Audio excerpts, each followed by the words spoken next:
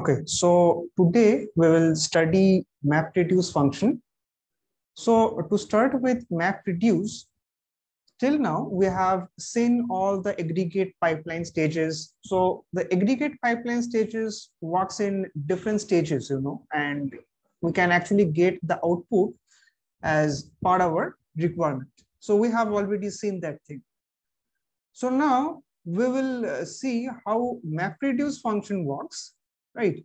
And the MapReduce function is actually a kind of function which is also used to display the contents of a database in a desired fashion or in a desired manner.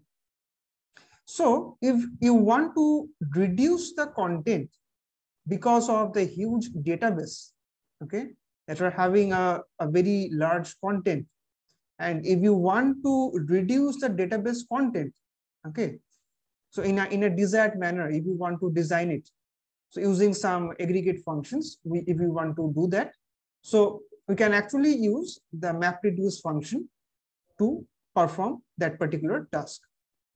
Now, the name MapReduce actually itself suggests that it has two operations, right? So the first operation, if you see that it comes the two words, that is the map and the reduce, right? So the map is the first operation and reduce is the second operation. So map operation, so map is actually the operation, so in which each document is actually being processed along with emitting one or more documents, or rather objects, for each document. So basically, we can actually say that a mapper maps to the desired fields in the data collection, right? So now in the reduce phase, what happens? In the reduce phase, that is the second phase of the MapReduce. So the operation of the map operation are being combined together. So once the map operation combines the data together, okay, so whatever the output you got from the map operation after, or rather after executing the map operation, okay, so the reduce function combines all of the output of the map operation, okay.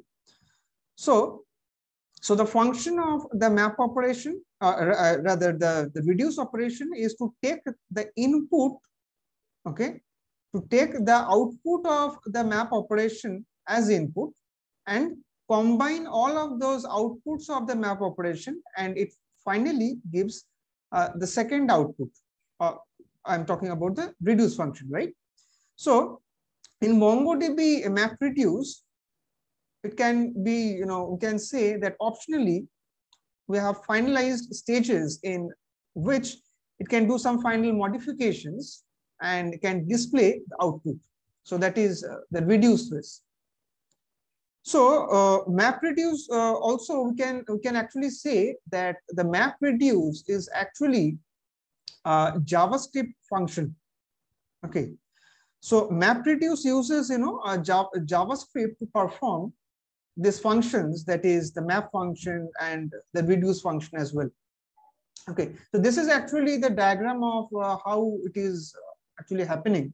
Okay, so the mapping and the reduction tasks. Okay, I will explain it with the example, with the help of example as well. So as of now, I will just explain what is a map and what is a reduce. So as I said, so the map and the reduce, so both of these two functions are actually the JavaScript functions. Okay, so both of these functions are the JavaScript functions. And so the map is a JavaScript function that reduces the second function operation is also a JavaScript function.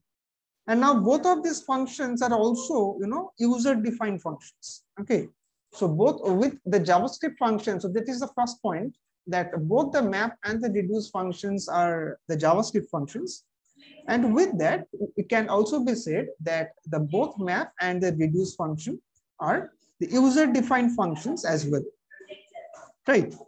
So what we can say regarding this, that the MongoDB actually provides you the facility to combine, these two functions, that is the map function and the reduce function, and get the desired output.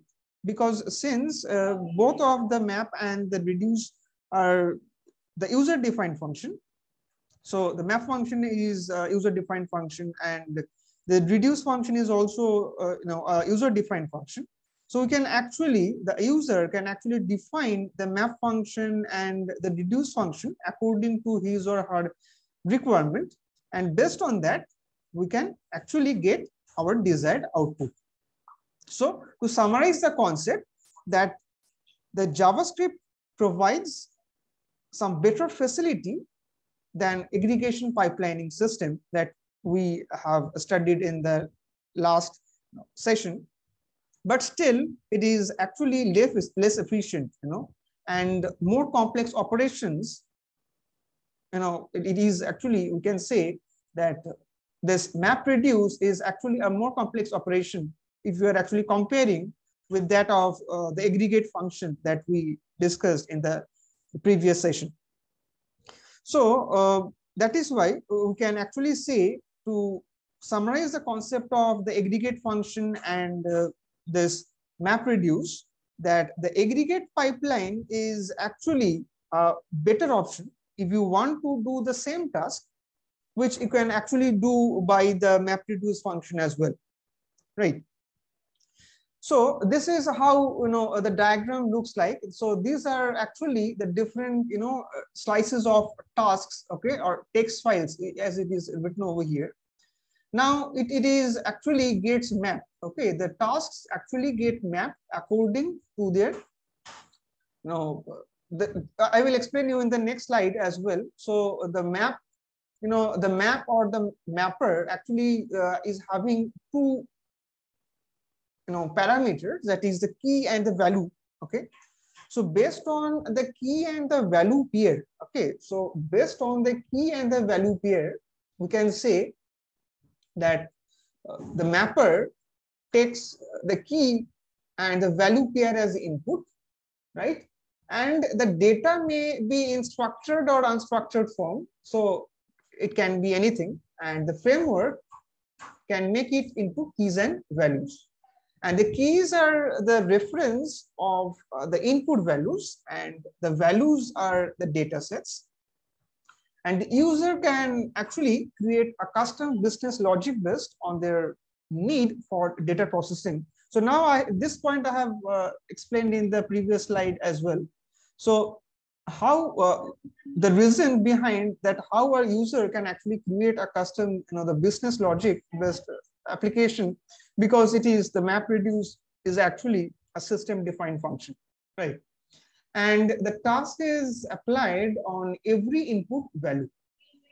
Okay, so now I will show you that how the reduce task works, that the reducer takes the key value pair, okay, which is created by the mapper as input. Okay, so now the key value pairs are sorted by the key elements, and in the reducer we perform the sorting, aggregation, or summation type of jobs. Now the question is how this MapReduce task works. So the given, the inputs are actually processed by the user-defined methods. So what are the user-defined methods? So the user-defined methods are the map task or the mapper and the reducer. Okay, so the map and reduce methods. So all different, business logics are working on the mapper section. The mapper generates the intermediate data. Now this is very important. The mapper generates the intermediate data and the reducer takes them as input. Okay, so the data are actually processed by the user-defined function in the reduce section. So the final output is stored in HDFS. So to summarize the concept, I will just show you the example over here as well, as I said. So the MapReduce is actually a data processing paradigm. So this is actually the definition of MapReduce, you can say. So this is the definition of MapReduce, which says that it is actually a data processing paradigm for condensing large volumes of data, okay, large volumes of data into useful aggregated result. So the concept of MapReduce is when we are actually using the MapReduce is when we are having a very large volume of data. Okay, so if I am having a very huge data and I want to aggregate the huge data into some useful summarized form, okay, so then we can use the concept of MapReduce. Okay, so the MapReduce operation, that's, you know, in MongoDB, it provides the MapReduce database comments. Okay, and consider the following MapReduce operation. So over here, I will just zoom the screen over here, and you can see that the format of the MapReduce is we'll have to write like this, that is the db.orders.mapreduce. So now orders is actually over here is the name of the collection, and inside the MapReduce we'll be having two functions, that is the map and the reduce, two functions. So in map we have the emit function inside that. So emit function actually emits the customer ID and amount. Okay, so these are the two fields that are actually present in the orders collection, right? So the customer ID and the amount, these two fields are actually present in the orders collection. So this map function is going to emit these two fields, that is the customer ID and the amount. So let's say in our case, so if we have you know, a collection called orders named collection, where we have the customer ID and the amount, which actually means for different customers we are having the customer ID and the amount spent by each customer for certain products, right? So if I want the, you know, the summarized output of all the customers, okay, who spend how much amount of money, okay, so if I want to do that, so we are going to map all of these customers based on the customer ID, and we'll be mapping the amount, okay, based on the customer ID. So over here, customer ID, that is the cost ID, is actually the you know, the key, and the amount is the value. So after mapping the customer ID and amount, the reduce function will take the input that the map function is actually emitting, that is the key and the value. Okay, so over here key means the customer ID and the value means the amount. So the output emitted by the map function will be taken as the input by the reduce function, and it is going to return the summation of the values. So that is, as I said, that if I want to find the total amount of money spent by each and every customer, right? So that is why I'm writing like this, that is a return array.sum, and what sum we want to do, that is a values, that is which means the amount spent by each customer, right? So return, why array.sum? Because array means since we are having more than one customer, and if I want to actually sum it up, so for more than one values, we need to have one array, right? So that is why we are writing array.sum, and inside that values as a parameter. So which over here will be getting the summation of all the amount that is spent by each customer. And now coming over here, it is a query. So query status A, which is actually this query part is actually an optional part. You don't, if you wish, you can write, or if you don't wish, you can eliminate this part as well, which actually means this query part is actually an optional part, as I said. So if I want to add some extra, a condition for our collection, right? So for, let's say I don't want to, operate on, or rather, I don't want to map all of the customers that are there in the orders table, right? If I don't want to operate on all of the customers which are actually present there in the orders table, rather I want to only, map those customers whose actually status is A, then this is actually one, an optional statement. So if I'm writing this, so then only for those customers whose status is A will be operated on, right? And again, coming to output, so this is again, a compulsory statement. So output, that is out, colon, and inside double quotes, if we're writing orders dot total. So this is actually means that once we are doing the mapping function and the reduce function. So once the MapReduce function is getting performed, so all of this task will be, will get stored in a certain file, and we are actually naming that file as order underscore totals. So you can actually give any other name as well over here. So that is obviously up to the wish of the user who will be coding the whole thing. So in my case, I have given the name order underscore totals. So this is actually the format of the MapReduce, the whole function. So that is the DB dot the collection name dot MapReduce. Okay, and after that map, and for map we'll be having a first curly bracket, and for the reduce we'll be having the second curly bracket where we'll be actually returning certain values, and for the map we'll be having the first curly bracket which will actually emit certain values. Okay, and then the query part, so that is the third,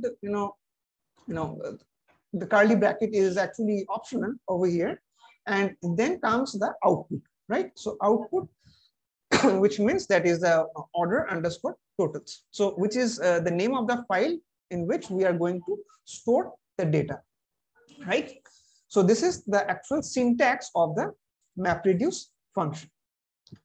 So next, coming to the next slide. So over here, as you can see that the MapReduce operation, I have tried to explain it in a very short manner. That as I said, that in our collection, let's say we have the three documents, that is the customer ID, the amount spent by each customer, and the status, right? So as you can see, we have four documents over here: document 1, document 2, document 3, and document 4, right? Now over here, the customer ID is over here is A123. Now over here also it is A123. Now over here the customer ID is B212, which is actually a different customer ID. And again, in over here we can see that customer ID is A123. So as you can see, A123, I'm getting it for the first time, getting it for the second time, and getting it for the third time, right? So, and this is the name of the collection, that is the orders. The orders is the name of the collection. Okay, order is the name of the collection. Now I will just explain some part over here as well.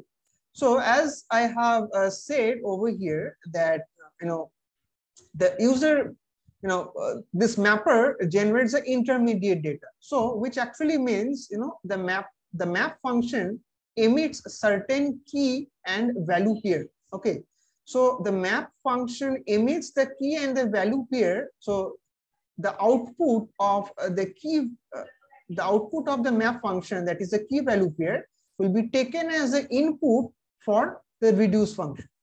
Okay, so that is why we call the output of the map function as the intermediate data.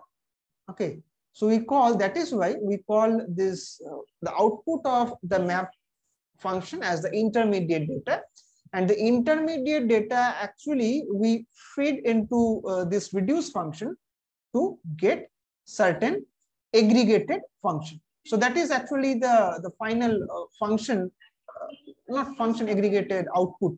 Okay. So we will be getting the aggregated output once we implement the reduce function. And the output of the map function is called the intermediate function, which we fed into the reduce function again.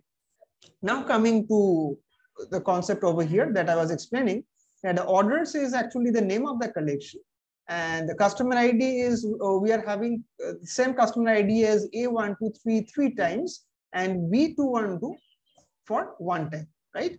Now, as I have mentioned that in this part, that let's say I have considered this query as well, that the status A. So the map function will only operate on those queries, or rather on those documents which are having the status as A. So as you can see, we are having the status A over here, status A over here, status A over here, and status D over here. So since we are having status D over here, even though we have the customer ID A123, A123, and A123 over here as well, so then also we are not going to consider this particular document since the status is D, right? So we are not going to consider this particular document. So we will be only focusing on these three documents whose status is A. So that is why I said at that time that this query is actually used to give some additional conditions, right? So over here, as you can see that the status A, status A, and status A, all these status A documents will be considered and this document will not be considered. Now, since as I said that these three documents will be considered, these three documents will be passed on to the query to the second stage.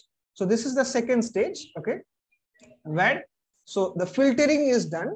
So this particular document will be eliminated, right? So this particular document will be eliminated, and we have filtered out the status A documents, and over here, so this is the second stage of the query. So now once we filtered out based on the conditions, okay, so we are left out with these three documents. So now the map function will it will be operated on these three documents. Okay, so A123, A123, and B212. So three documents are there. So as you can understand that A123, A123 will be grouped together. That is what the map function is doing. So based on the customer ID, that is the key. So over here, customer ID is the key, right? And the amount is the value, right? So based on the key, we are going to group the values, right? So based on the key, that is A123, we have grouped the values, or what is the value over here? That is the amount. So 500 and 250 we have grouped into an array, right? And for B212, that is the second key. So this is the second key, that is a B212. So B212, we only have one document over here, that is the amount 200. So we have taken 200 as the only element over here, right? So that is the function of what the map function is doing. Okay. Next, what we are going to do is once we get the output as this one and this one from the map function, the reduce function, we will feed this output, that this intermediate data. So this is actually called the intermediate data. Okay, so we will be feeding this intermediate data to the reduce function. Okay, so which will actually do the summation. So as you have already seen that over here we are doing the array.sum operation, right? So array.sum operation means we are working on the values parameter, and that is the array.sum. which actually means we'll be summing up the amount spent by each customer. So which actually counts to 750. So 500 plus 250, that is 750, we'll be getting for the customer A123 who spent rupees 750, right? And in case of B212, that is a second customer, since we have only one amount over here, that is 200. So 200 will be the only value over in the second, for the second customer, right? So this is how the reduce function works, and order underscore totals is actually the name we have given while storing the MapReduce operation finally. So order underscore totals. So this is how with this name, the ultimate final data we are going to store, right? So this is how the MapReduce operation or the map function and the reduce function is working, right? So to summarize the concept of the MapReduce function, so we can say that in the MapReduce, the map phase is actually, it is taking certain documents, okay, as input, okay. So the MapReduce, the first thing is that we have the mapper function and the reducer function. Now the mapper function, right? So the mapper function, it is taking certain documents as input from a collection and emits one or more objects, okay, for each input document.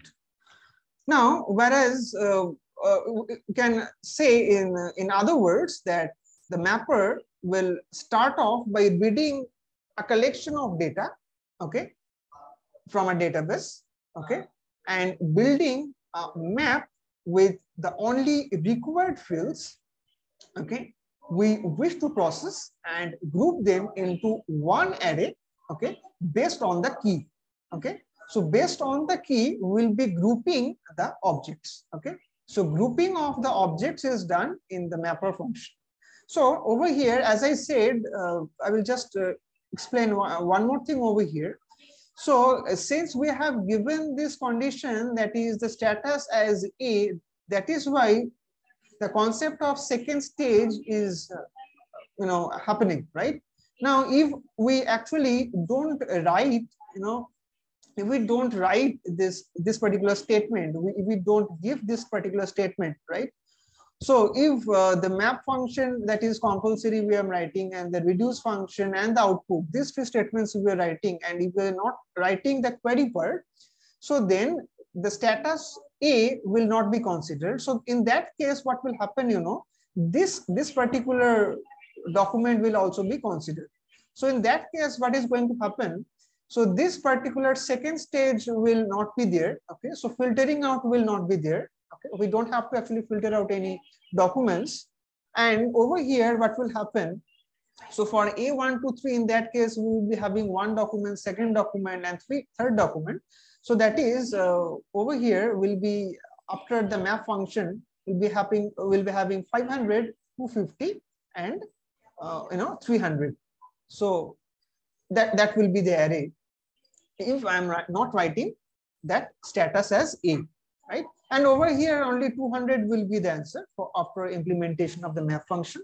And once you perform the reduce function, so it will what we'll get? So 500 plus 250 plus 300, right? So 500 plus 250, we are already getting 750.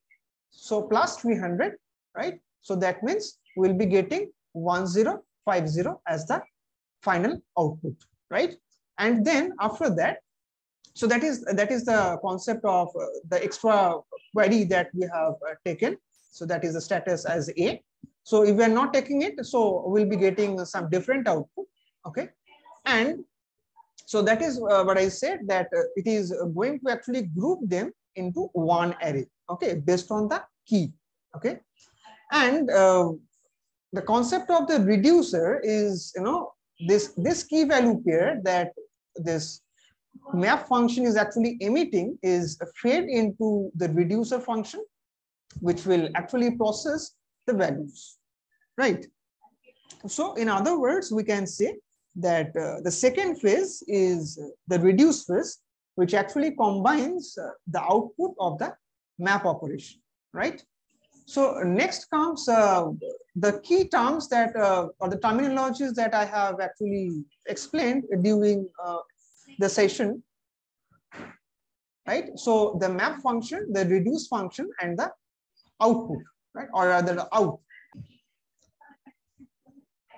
So the map function is actually says that, as I already said in the very beginning, that the map function is a JavaScript function.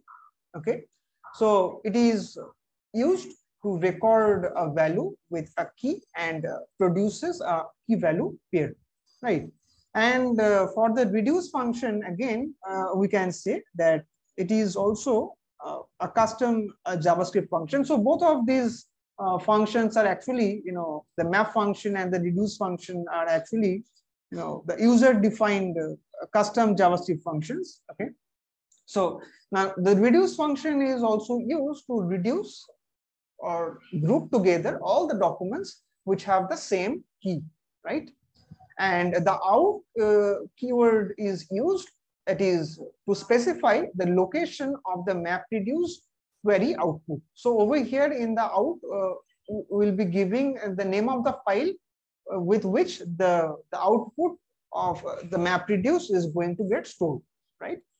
So next comes the three more important key terminologies, that is the query, which is actually used to specify the optional selection criteria for selecting the documents. So again, I think I have already explained, right? So over here, I have already explained the query part. So this is actually the optional part, right? So query is actually the optional selection criteria for selecting certain documents. So based on extra criteria or extra condition, if you want to put, then we'll be using the query keyword. And the sort function, or rather the sort keyword is also an optional criteria. If we want to sort, the selected documents, and if I want to sort it, so then we'll be using the sort keyword. And also the limit is also the optional keyword, which is used for if we want to actually limit the number of outputs on the output screen, right? So if we have 1,000 output, and if I want to limit the number of outputs to up to 10 outputs, if I want to view only the 10 outputs out of let's say 1,000 outputs, then we'll be using the limit keyword, right? So this is also an optional keyword which is used for if I want to limit the number of outputs in the output stream. So now if you have any query, then you can ask me. So that's it for today's session.